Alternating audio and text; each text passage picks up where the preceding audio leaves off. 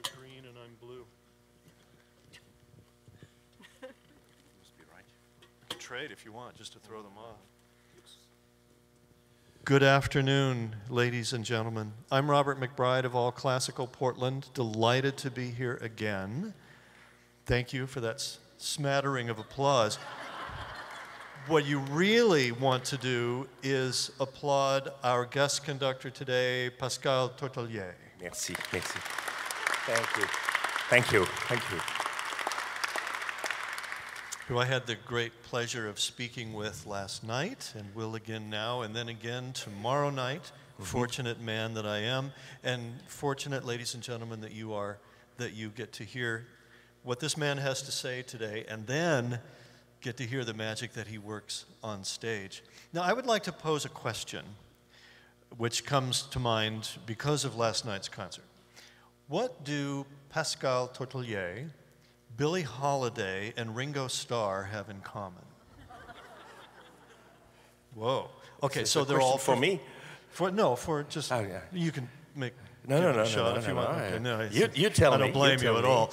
I had never thought about that. Well, I hadn't either until the Ravel performance last night. There's this thing that some musicians in jazz and blues and rock musics do, which is to lay back and play or sing a bit behind the beat. Billie Holiday did that. Ringo Starr plays that way. And you did that in the Ravel last night. It's a lively, rhythmic piece that can fly by like running downhill if you let it. You didn't let it. It is very interesting, this approach to rhythm in music. I strongly believe that rhythm, and even more than rhythm, it's about pulse. You know, life starts with a pulse. We know that. We all know that. And when I was a teenager, it's funny you talk about, you know, other kind of musicians, and I was fascinated, and I was totally taken by jazz. I had a real crisis during my teenage, and my father was even worried for me. He said, well, if this is really what you want to do, well, go ahead with jazz, and you are lost to classical music. I thought you were going to say you are lost to me, my son. Yeah. Well, nearly. He nearly said it. Wow. He nearly said it. Well, he could be tough, my dad. He could be tough. But I couldn't help it. It was such a discovery. And you know, the power of rhythm and pulse. I listen to so much jazz that probably it has left some stamp on me. And I am not inventing anything, because one of my greatest French colleagues, whose name was Pierre Monteux, one of the greatest French conductors, was once asked what's most important for a conductor. And he thought seriously about it, and after a moment of silence, he said, well, tempo, you know what I mean? The tempo, that's the pulse. And then he said, the tempo and the tempo. So, which is to say that in a piece, certainly in a piece like the Ravel Alborada del Grazioso, the sense of pulse and rhythm is, of course, essential, like it is in all music, but it is featured, I would say.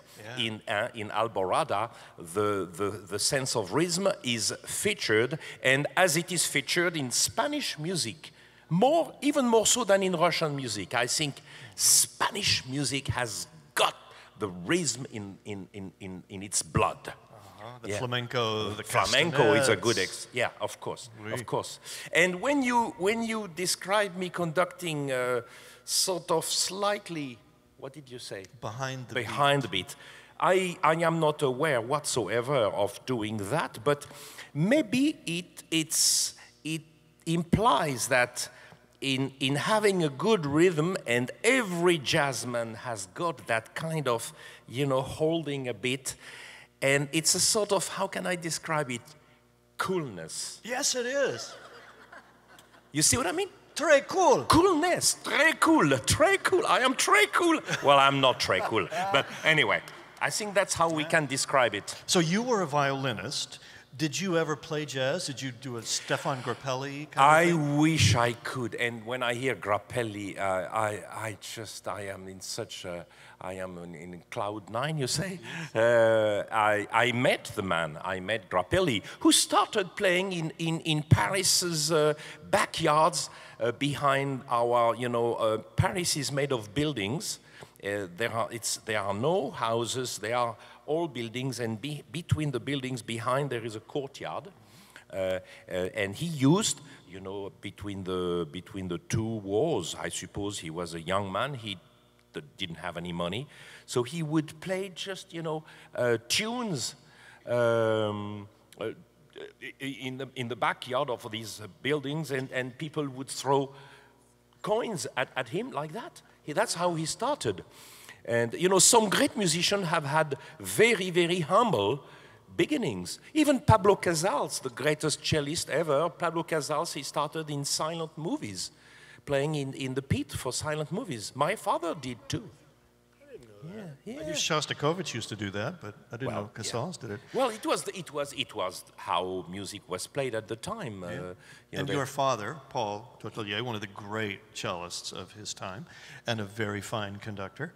And your mother was also a cellist. Your sister is a pianist. So you and your sister and your dad had a piano trio. We did, yeah. And used to play things like the Ravel trio. So your sister has to be a really fine pianist. Absolutely. Well, she would tell you how challenging this piano part is in the Ravel trio. I don't know if you are familiar with that piece. It's the major trio of the 20th century. I listened this morning to your orchestration of that, which I hadn't heard Naughty in years. boy. It was really interesting to hear. It sounds like Ravel did it. You just I tried my totally best. It took captured me several years, but I decided that, playing this trio with my dad and my sister so often, early in my life, we discovered that the piano part is so rich and so actually symphonic in stature and orchestral that, when I started, it was like a revelation. It started with, some idiom at the beginning of the trio, and it became clear that, these would sound so beautiful with 3 flutes instead of a piano which, although it's the king of instruments, it is still a mechanical instrument. It is. And to create the colors which French music is, how can I say, so often championing. French composers are really specialists in creating colors. Think of Debussy and Ravel, they are probably the best. And so I was looking at colors, and the color for this music felt to me like it should be given to the flutes. And from that moment, I decided to orchestrate the whole thing, and that was a big challenge. But I have done it all around the world in the past 20 years. Yeah. How often you had a chance to do it, or if orchestras would be reluctant to program that? No, they are not reluctant. If I am invited to conduct, it has often happened, and actually it's my colleague Michael Tilson Thomas here in America, who was the first one, a good 15 years ago, to ask me to do it in San Francisco. So I did the premiere in America in San Francisco. I wish I had been there. Well, who knows? I may bring it here sometime. I would love to have you come back and do Bolero, because getting back to this tempo, the tempo is so important in that piece. Yes. And judging from what you did with Alvarado del Gracioso last night, I think you would just make it so sexy. I love, dear. Ooh. I think you would. Anyway, I was laughing out loud, by the way, at the end of Alvarado last night, because it is so effective the way you hold back and then you just. Well, I'm not going to say anymore, but it was just delightful. You know what? There is a tendency with today's world of doing everything maybe a little too fast. Everything's fast and loud. Everything is fast and loud, that's right, that's right. There is also another phenomenon, is that as you get older, and I am not the only one, you take a great conductor like Giulini, and most conductors, when they get older, they change their tempi and it gets slower. And so, well, I hope not too slow. Though, yeah, not too slow. Because the pulse is slowing down. The pulse is, everything is slowing down, you know. But the bolero is a piece I take extremely seriously, which is not always the case. And the challenge is really to drive it, actually. It's a piece which needs to be driven, and there is tension from the downbeat to the last chord, which has to be nourished somehow. And that's my challenge. I really like to drive the bolero from beginning to end, instead of taking it like a lollipop which just plays itself, because it's, in a way, it's easy to beat. But actually, it's challenging to play for the orchestra, and I want to bring as many features, obviously orchestral features, because it's all about orchestration. And mind you, this tune is phenomenal, because don't take it for granted. This is a tune which has got 32 bars. It's a melody which runs over 32 bars. I hope I get it right. But that is to say, you know, you take Beethoven Pastoral and you get and that's all there is in the first movement of the first movement in terms of thematic material, and he builds up with based on this. That is really not much of a tune. It's a gorgeous line, a gorgeous idea, but if you take the theme of the bolero, it is, my father, who was also a composer, used to say to me, it's one of the most difficult things for a composer is to write a theme and a melody that can last. You know, it's relatively easy to have just an idea of a melody, but then make it last. And there is also a beautiful example in Mendelssohn Violin Concerto, in the second subject, which everybody probably knows, you know, everybody, that itself is lovely, and that's it, because then he will repeat his original cell, okay, but then when we play,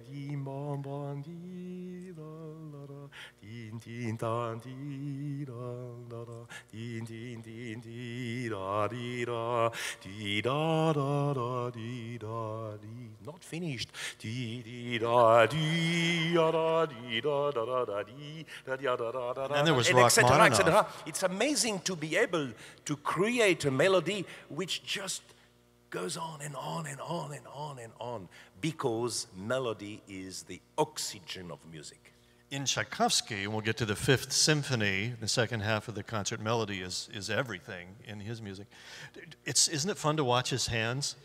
Even when he's just sitting here talking, he's conducting with these hands. And you don't use a baton anymore, at least you haven't been. When did you make that change? Some time ago, and there is a very good reason for that. I got some feedback from a major London orchestra, and they were complaining that I was doing too much with my body, with my baton, and so I was not really pleased to hear that, and because, you know, basically I have quite a bit of temperament, so you don't want to add too much to it, so I try to restrain myself, and I thought of Boulez, who is exactly the opposite. Pierre Boulez is all, you know, he beats like a metronome. So I decided maybe, you know, with this kind of long limbs I have, there was no need to make it extra long. And I decided to be, you know, more to the point. And since then, now it's many years, I have been without a baton. But, you know, there is no, you know, great meaning in it. I know that, what was his name, the conductor in Philadelphia, who was without a baton, famous, you know, from Walt Disney. Did Ormandy use a baton? No, before Ormandy. Before Ormandy? Yes. There was somebody before Ormandy in Philadelphia. Wow. Yes, and he was so famous. Stokowski, thank you very much. Stokowski, of course, yes. Stokowski was yeah. without baton, and he was said that he obtained such an extraordinary sound from the Philadelphia Orchestra. Everybody knows that, the sound of the Philadelphia Orchestra, and maybe it's because he was sort of, molding and shaping and working on the sonorité. Mind you, Karajan also didn't use a baton later in life, and he was very good at sound making. Maybe there is an advantage in conducting without a baton, in that with your hands, and also because I was a violinist for so many years, I am very keen on the sound I get from the orchestra. But sound per se means nothing to me. The sound emanates from what the music has to say. And I am not, obsessed with the sound I am making with an orchestra. I am just animated with the character and the meaning and the message and the content of the music that comes out of the score. Because really, to start with, this is paper. You throw it in a fire and it burns. Yeah. And just imagine, what will be coming in a moment here on stage with these 90 wonderful players who are yours. Players from the, from the Oregon Symphony. I have enjoyed a beautiful week with them, and I'm still counting on today and tomorrow and making some beautiful music. And this is the magic of music. You get it's on paper. It's like a play, it's like theater. It's just written on paper, and until an interpret, as such, brings it to life, it's dead. And there is so much magic in what musicians are able to do with the mechanical device, the piano, to make it sing, to make it liquid. Yeah. What conductors do to make that music come off the page and come out of the hearts and minds and souls of all these people and resound in us. It's incredible. It's a lot of things.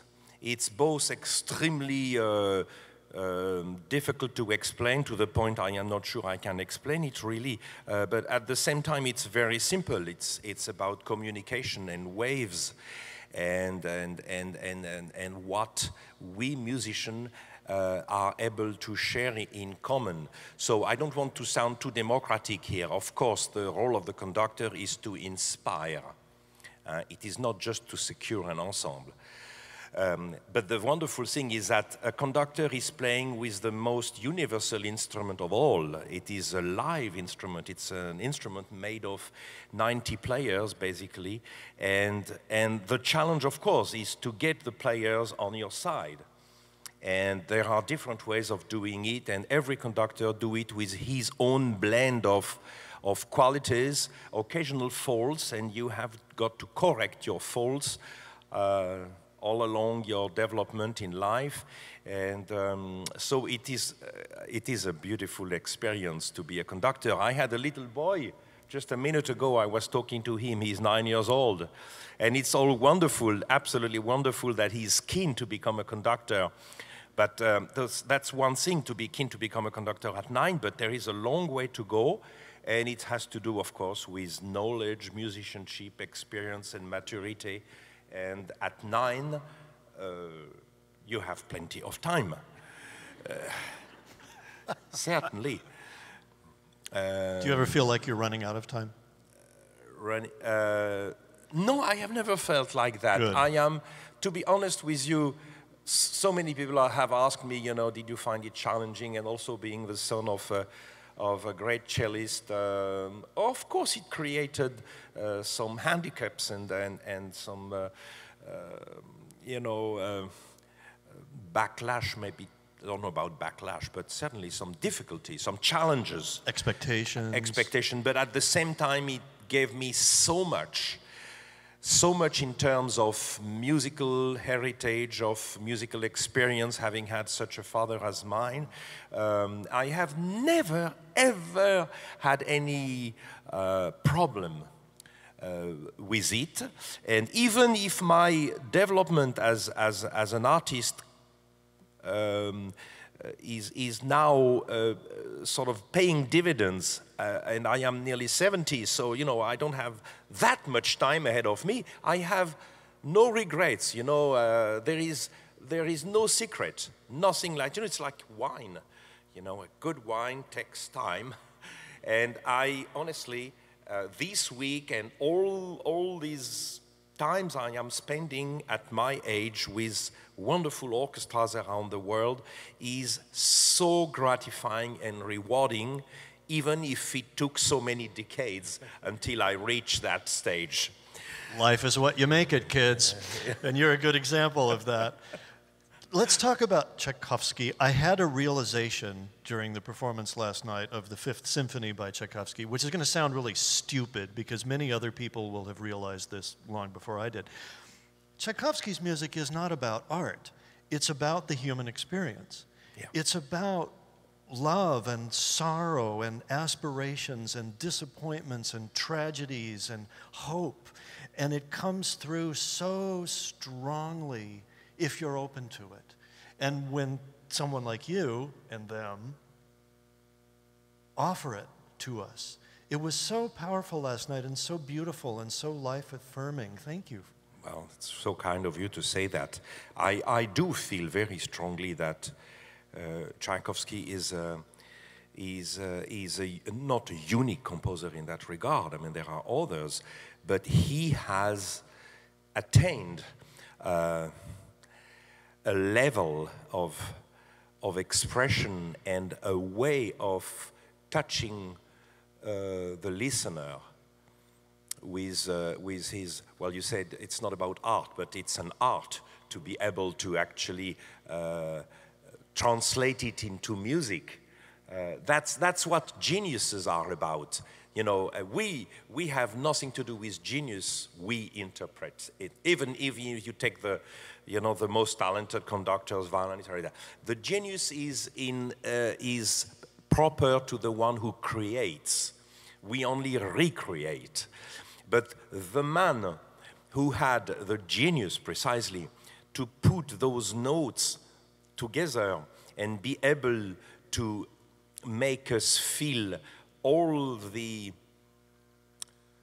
emotions and the sentiments which he is experiencing, that is what art is, great art is about. Same in painting, you know, the beauty of I am afraid I have to use the word art, the beauty of art with a big A, let's say, is to be able to transcend beauty and to make you feel, you know, the emotions and the sentiments. I think those are probably the most important words. And when it comes to Tchaikovsky, he's one of the artists who succeeded best in doing that. Because if you speak to anyone in the street and you talk about music, probably Tchaikovsky is the first name that comes. It's extraordinary how he has managed to bring those emotions and share those emotions to us. So there is also something to do with Russian soul when it comes to Tchaikovsky, because Rachmaninoff, in terms of melody, has a lot to say, and he is also an amazing composer in his ability to convey emotions. This is about emotions, you see, and what happens is that, you know, you can have emotions with very basic stuff, and a lot of the time that's what we hear mostly.